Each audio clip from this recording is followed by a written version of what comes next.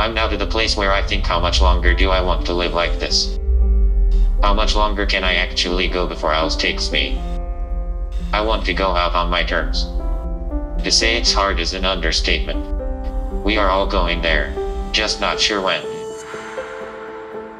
Yeah, I remember having a conversation with him about the road trip. Like, hey, are we doing this? I feel like our time's gonna be running out here pretty soon.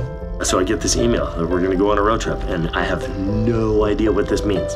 I was like, are you sure you wanna do this? He's like, yeah, I wanna do this.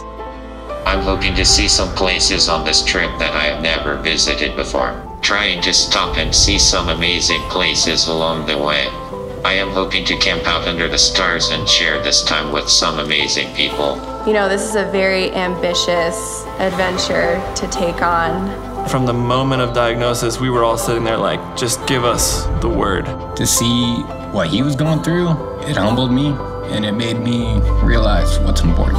There was definitely thoughts some days, it's like, is this guy gonna die on this trip? I will probably not see some of my friends again before I pass.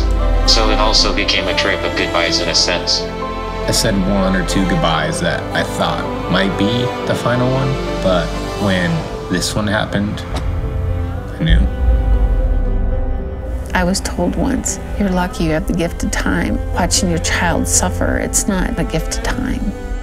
Van's broken, we gotta get him home. The trip's done. Van's broken, trip's done.